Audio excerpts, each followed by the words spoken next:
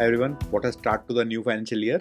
Fireworks all the way. It was a complete V-shaped recovery. If you see the graph, whatever we lost in the last half an hour, 1 hour on the previous trading day on Thursday, we recovered that completely. And after that, the market went into a consolidation mode. The broader market kept on increasing for the entire day, but Nifty stocks, Nifty as an index was range bound.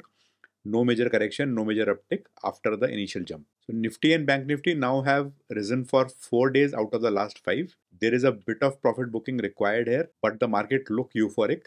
Especially this week is when a lot of new money comes in. Why SIPs, DIAs have usually a lot of money. This week maybe is little special because some people may have got their annual bonuses also. So a little more money this month and next month's salary. FIAs did a little bit of shorting, not too much, just 520 crores, not a big amount for their appetite. But DIAs again continued the buying. They would be flush with money now. Bitcoin is finding stiff resistance in the 70,000 range.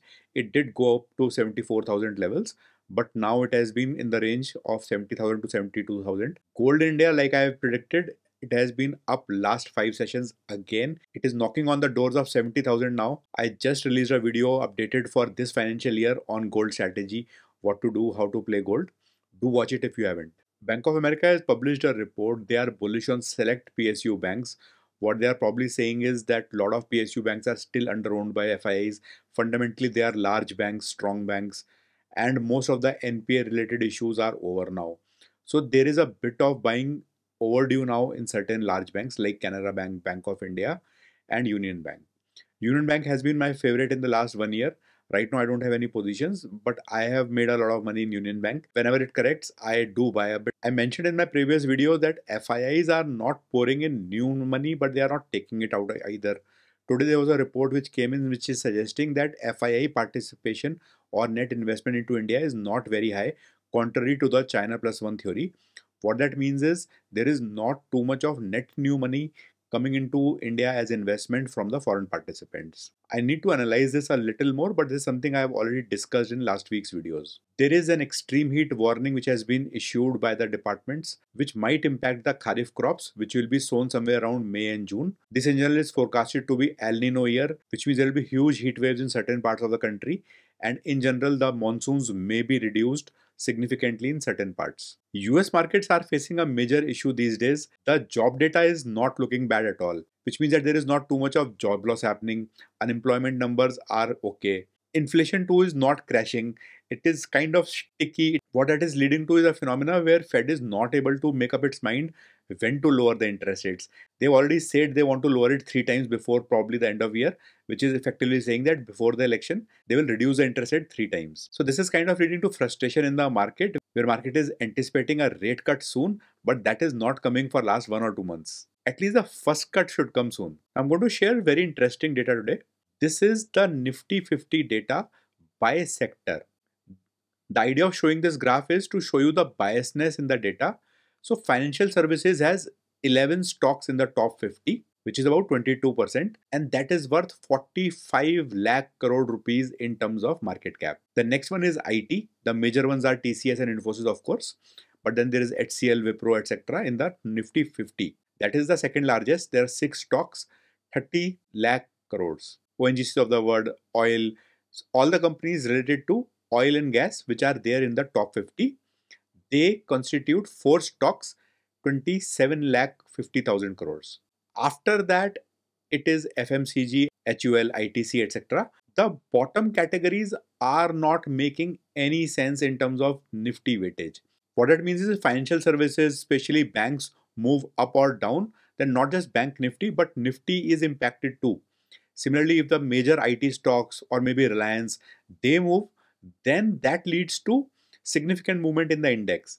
But the bottom ones, for example, construction materials, maybe a Tata Steel or something like that, L Construction, maybe L&T, while they are great companies, large companies, their movement is not making any sense in Nifty's context. This is very important as an investor for your decisions on where to invest. My guess is that the bottom 5 lines here are not even of any interest to FIIs right now. This is another view, slightly unclear, but let me just tell you what that means. On the bottom side, if you see the green, financial services, like I mentioned, 22% is the count, 25% is the weightage in market cap, which means for every 4 points that Nifty moves, one is contributed by the financial sector. Healthcare, 5% impact in terms of market cap, literally going nowhere. FMCG, again 9% weightage in terms of market cap. Besides financial services and IT and a bit of maybe oil and gas, nothing matters in terms of index. Though Reliance is very well diversified now, it is still historically counted into oil and gas. There has to be a better category for classifying Reliance now. I won't bore you with the complete list, but this is the complete Nifty 50 view. Very little reds today, mostly actually in the top 10. But overall market breadth was good, and beyond Nifty 50 also there was a lot of buying today in the mid cap space. Now small view into the open interest part. If you see the shaded part, Nifty is finding stiff resistance at 22,500 and there is good support at 22,000. The support is also there at 22,300. If that breaks, then 22,000 is the next support. So this is the trading range right now. Note that this should not be used for any decisions because these open interests and these ranges change drastically, significantly with every large movement. So this is a point in time snapshot. So decisions need to adapt to it. Based upon the data that you see on the screen, I have taken a small trade. Now this is again to test my hypothesis and improve my readings. This time there are 3 lots involved. Overall, I am betting on the Nifty correcting a bit for the Thursday series. This is how the P&L graph looks. Right now it is nearly at a no profit, no loss zone at 22,462. I expect Nifty to cool down by about 100 to 200 points before the expiry. That will give a profit of roughly 10 to 20,000 rupees. The max loss at expiry is 9,500. I'll probably not hold this trade till the expiry. Probably if I get 10-15k tomorrow or maybe Wednesday, I'll square off the trade and close it. I won't wait till Thursday. Markets are too volatile to carry the trade into 3 or 4 days. Overall, a good start to the financial year. I do not expect the markets to continue the bull run while I might be proven totally wrong tomorrow. Tomorrow, mostly markets may start with a bit of euphoria, go up a bit, create another all-time high, but then it will probably consolidate or go down. I don't foresee any major reason right now for markets to go up significantly. Note that this is a trader's market, and when you are at an all-time high, there is no resistance per se. The markets can be taken up to any extent, depends upon how much money the traders have to put into the market. Thanks for watching. I'll see you tomorrow.